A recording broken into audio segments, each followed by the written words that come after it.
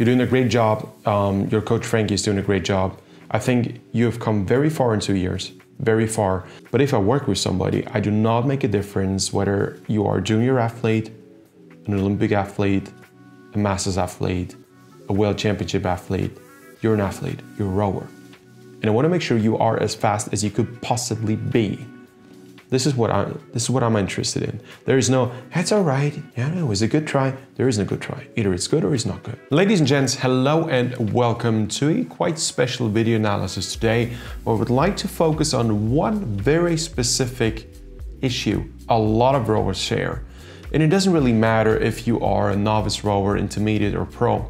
This is one feature I've seen so many times ever since I started coaching that I really want to use Keith's video, and Keith, thanks for sending that footage, to point it out and to help everybody to solve it. And for the first time, I'm actually going to call a video analysis I do a masterclass. And I don't mean to be arrogant, don't mean to be cocky. I think a lot of coaches could do this, but the level I'm trying to coach you, Keith, everybody who's watching this video is supposed to be a very high level. So it's not meant to be an entry level, it's not meant to be an just started to row, how can I handle a single? It's meant to be, how can I build speed?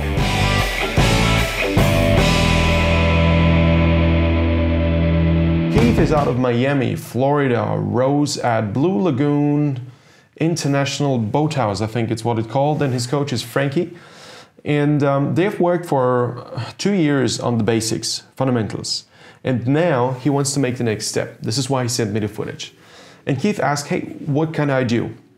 Let me give you some of the facts that you should probably know. Keith is 16 years old, 150, 155 pounds heavy. That translates into about 70 kilos, 6'1". That's about 185, 186 centimeters. And he's got a pretty wide wingspan, an arm span of 6'5", which translates to roughly 2 meters, which is quite massive, if I'm not completely mistaken with the centimeters. All right, guys, now the thing is, Keith does one thing wrong that will mess up his speed. And it is quite obvious. I mean, you've had time to watch this now. Maybe you can guess what it is. And at the same time, I don't consider myself to be Mr. Know-it-all. I'm just a humble coach and I want to help other people. But if you have another idea what Keith could change, put it in the comments. Usually people who send me footage also read the comments because they know that the community helps. All right, so my question to you, what do you think he should do? What was your first thought and what was your last thought? I'm very curious. If you look at Keith's rowing, it looks pretty solid. You know, there's, besides the scenery, it's just, I think this is drop dead gorgeous. I know it's not the Alps and it's not, you know, snow-covered mountains. It's beautiful. Yes, the grass is greener in Miami, it is. You can tell me what you want. This grass is much greener than grass in Austria around January. We don't have palm trees, that's beautiful.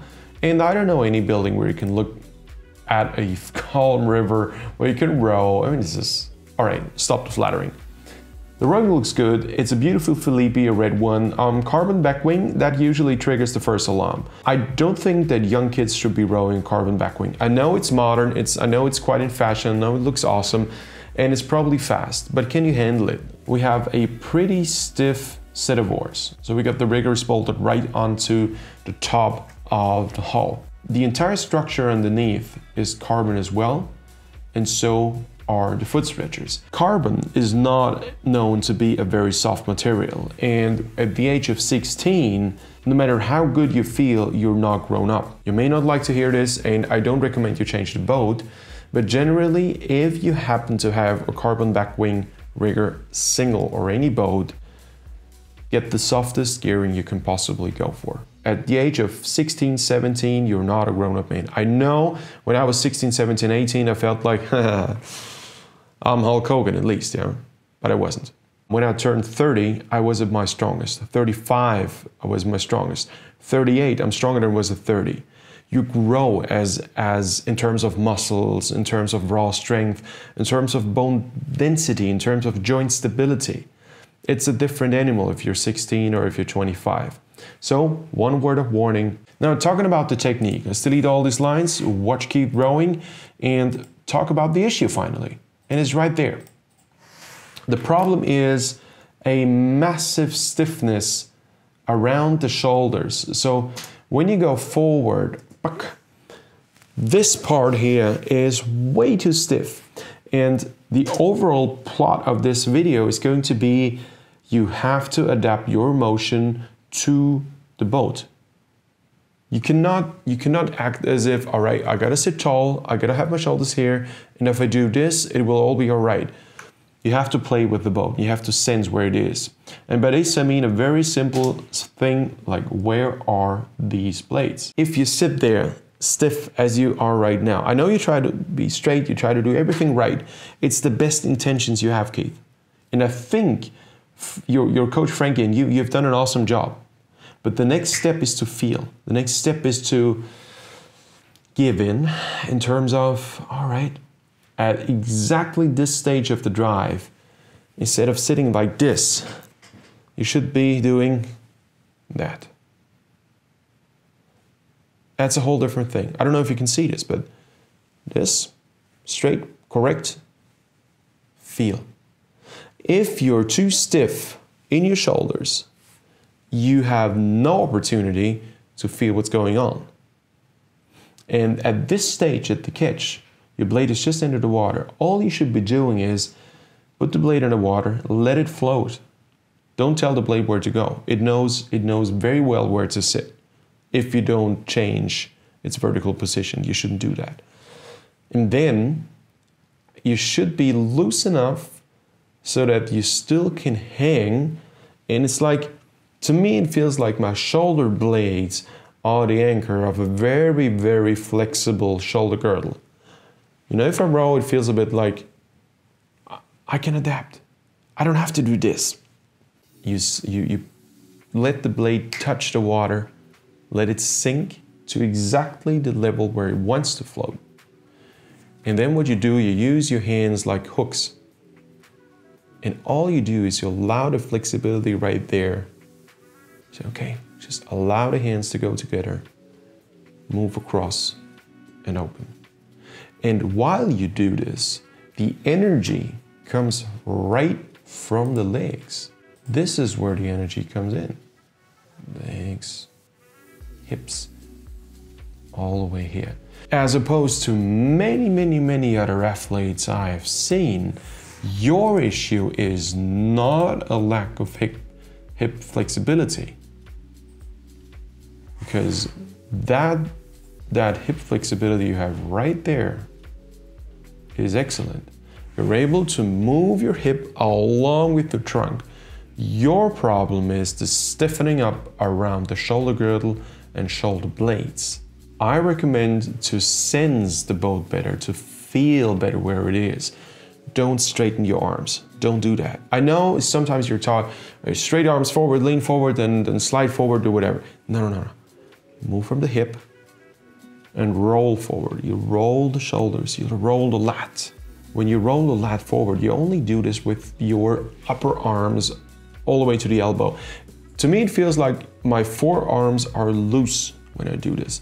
So I move forward a bit like this. You can't really do this because your hands do semicircles. However, if you go stiff, what do you want to do? So it's always a fight, and you should be like a cat on the way forward. And at that stage, my recommendation is drop your elbow. Drop your elbow so that instead of this, you do this. And it maybe helps to feel like a boxer or a cyclist. But you don't want to be boxed in. Because if you stiffen up your arms, you're going to stiffen up the shoulders. But what you want to do on the way forward is get a little pre-stretch in your lat. And the pre-stretch in your lat cannot be done if your shoulders are too tight. If something's tight, you can really stretch it. So relax your arms, and then at this stage, on the way forward, you want to stretch this baby right there. That way. Because if you do this, this is going to be the muscle that you need at the catch. At the catch, what you want to do, to me at least, it always feels like this. When I have a picture-perfect catch, the blade is in the water, I almost go in with my lats. And then I allow the hands to go together.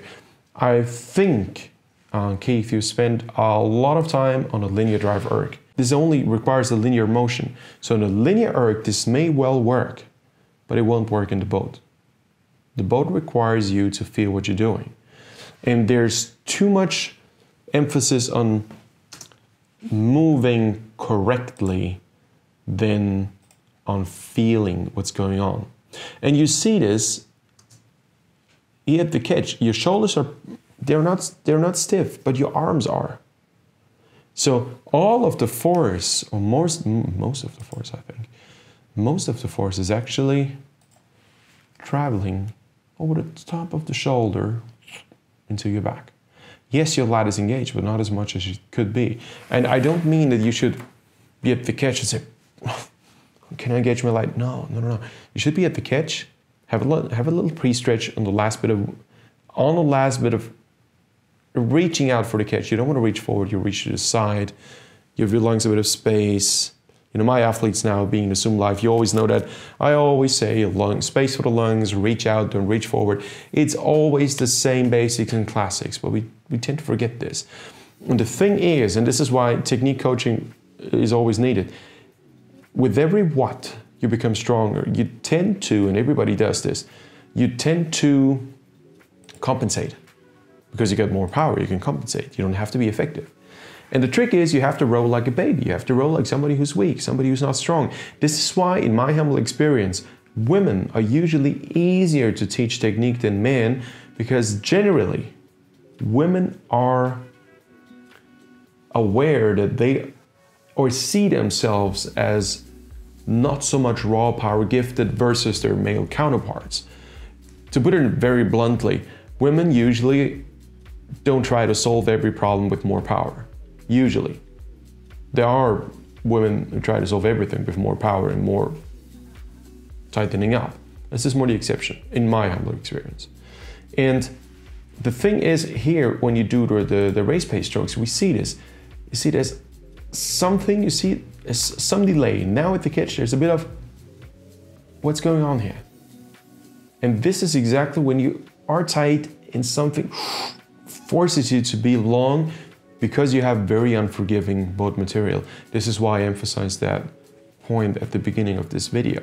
The problem is, you may say, all right, good, it's, you know, the boat's gonna force him to be flexible anyway at the catch, no problem. You know, why even worry? The thing is, it's gonna hurt you in the long run.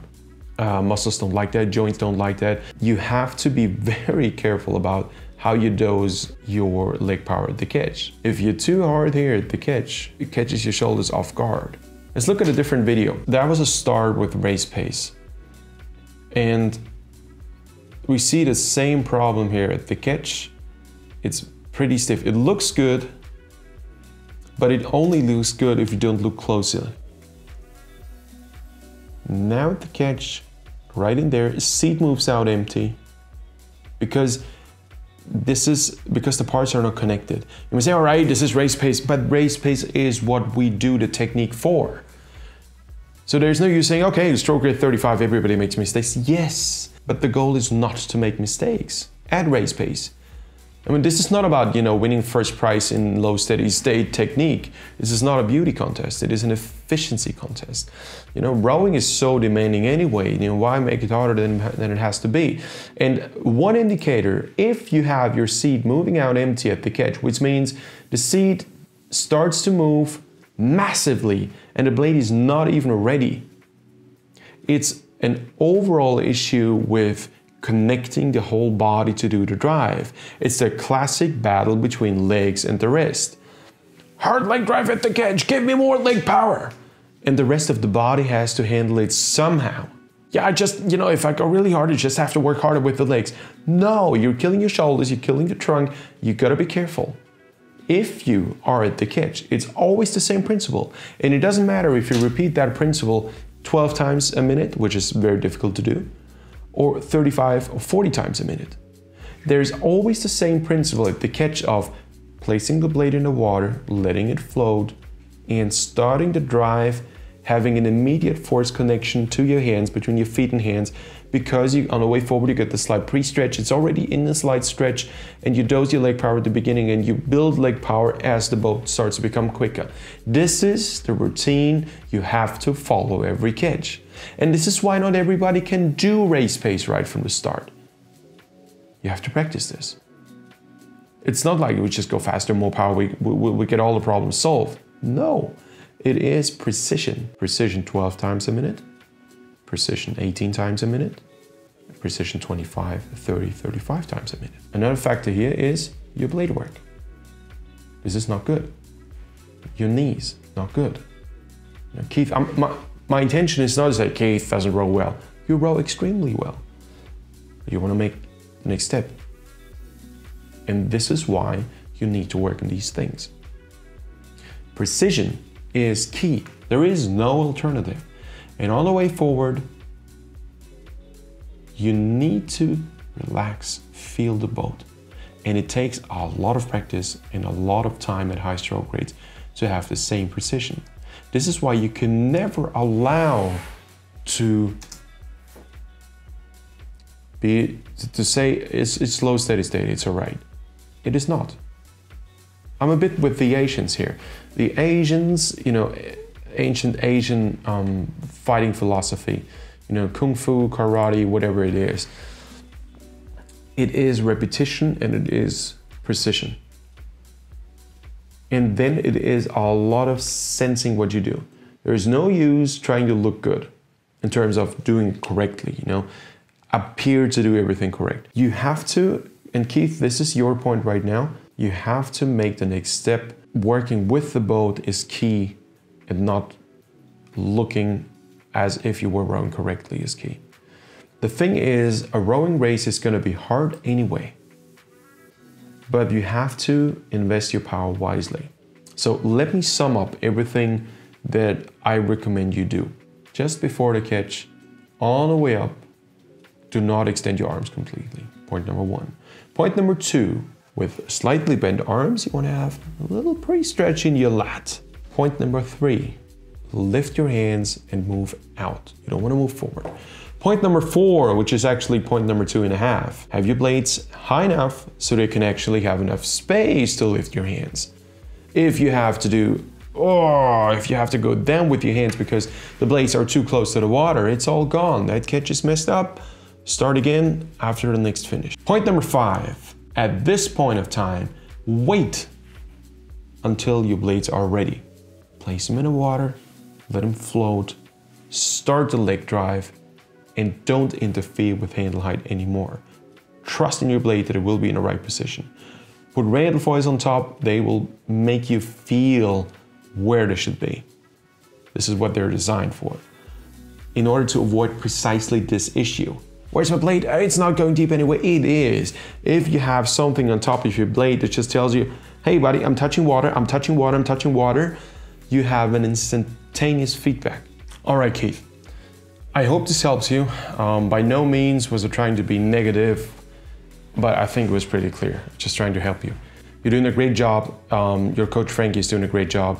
I think you have come very far in 2 years, very far. But if I work with somebody, I do not make a difference whether you are a junior athlete, an Olympic athlete, a Masters athlete, a World Championship athlete. You're an athlete, you're a rower. And I want to make sure you are as fast as you could possibly be. This is what I'm interested in. There is no, that's all right, yeah, no, it was a good try. There isn't a good try. Either it's good or it's not good, you know? So Keith, I wish you all the best. Thanks for sending that footage. Beautiful place to row, by the way. Awesome. And I'm pretty sure with this attitude, you're gonna make it pretty far. You know, work improvement. And now get the part of feeling right, you know, sense where you are. And maybe spend a little less time in the linear erg. More time feeling what the boat can do. All right, good. Everybody, I wish you all the best. Oh, what interesting side note. I have not talked about this. And it's pretty early that I talk about this, but make it short. I have set up something that I want to be the place for rowers. It's called rowing.zone. It is essentially a social network for rowers. and I want everybody to be on board. Adaptive athletes, junior athletes, masters athletes, recreational rowers, ocean rowers, coastal rowers, Olympic class rowers, whatever has to do with rowing, fitness rowers, indoor rowers, CrossFit rowing. Rowing is pretty much universal. And I always wanted a place where everybody who likes rowing can meet. And my ambition was to create this place. It's called rowing.zone. The website is not 1000% ready, but it's ready enough so that you can have a look and start to fill it with life. All right, everybody, I wish you a very good day. If you want to send me footage, if you want to improve, do it like Keith. Send a link to footage to video@rmtraining.com. Let me know that I can use or I should use this video either for a public and free video analysis, or you can always book a paid analysis. If you want to work with me, join the training program, go to rmtraining.com. If you want to join the Zoom live video coaching, we have a couple times per week now, go to rmtraining.com as well. It's all there. Looking forward to see you soon. Have a good day. Bye-bye.